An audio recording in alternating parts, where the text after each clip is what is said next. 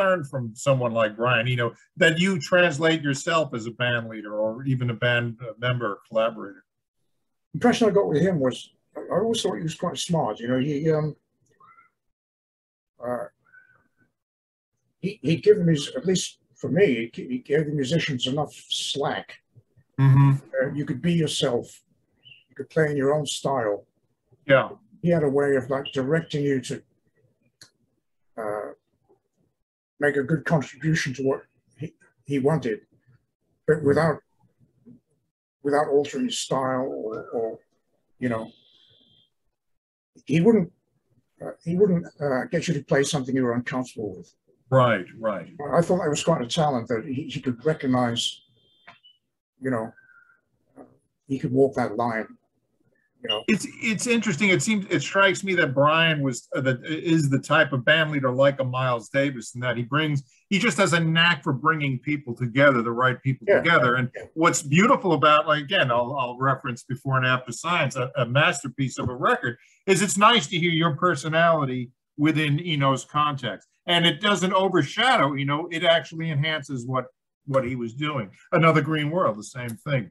Yeah, you're playing on that. It's an Eno record, but you can hear the personality of the players, and of course all the other players on the record as well. Well, we recorded a lot of stuff. A lot of it was never used. I mean, sometimes it was just the two of us working. You know. Right. I do a track of electric bass, overdub a track of upright bass, and we were like just experimenting. Really, it was fun. I mean, it was really interesting. You know, it's also interesting when you think about it that the music for airports, which was technically supposed to be, I hate to use the term background music, but he wanted it to be background music. Yeah. We had just had a conversation with Ben Neal.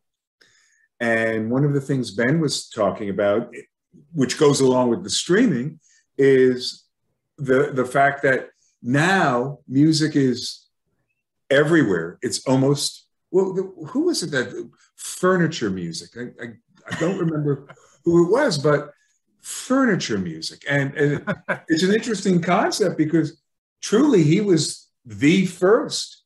And while he's doing that, he's doing, of course, Green World and all this other stuff. And I was always searching for music for washing dishes. I never found. I'm still looking, you know. Yeah, but wouldn't the white noise from the water sort of, well, actually, it might mix in beautifully. Yes, as long as you don't get soap on your fretboard. What's the... Well, you know, he was very adventurous. I remember one day, I'm trying to remember who was there. It was me and Phil and, might have been Fred Frith, I can't remember, but we all had a piece of paper, and you know, said, write down 1 to 100. And then he says, number 1, Percy, you play an F sharp. And then number 2, Phil, you hit whatever. Number 3, and then there's all these instructions. So he started a click or a metronome, I can't remember. I mean, F sharp, and then ding, and then, you know. And then Phil is throwing water bottles across the room. There's a bicycle on the other side of the room. He's trying to hit the bicycle like in time with a click. I think we got up to 11, and then but well, yeah, didn't he? He's got this app now called Oblique Strategies, and you shake the app, and it's almost like the 8-ball, you know, that has it tells you what to do. As a matter of fact, here. Okay, so Oblique Strategies, shake. So it goes through all these things. And my rule for today is assemble some of the elements in the group and treat the group. Well, I remember back then he had what looked like playing cards. Right, well, this is that. Right. Yeah. And I didn't know what was going on. I didn't know if there were tarot cards or what the hell was going on, but he'd break these things out. It was, you know, I figured I was part of his decision making process. You know, nothing to do with Aleister Crowley or. Right. remember another time we were deep into something and we were talking about it. Because another cool thing about him was he was open to suggestions. You know, you suggest something and he listened. Because some guys, like, you can't do that. It's my record. You shut up. You know, he's not. I mean, the guy who gave you the fretted bass. We're into this some discussion, and he said, "Let's have some cake." And he goes under the desk and he's got paper plates and I think it was a fruit cake.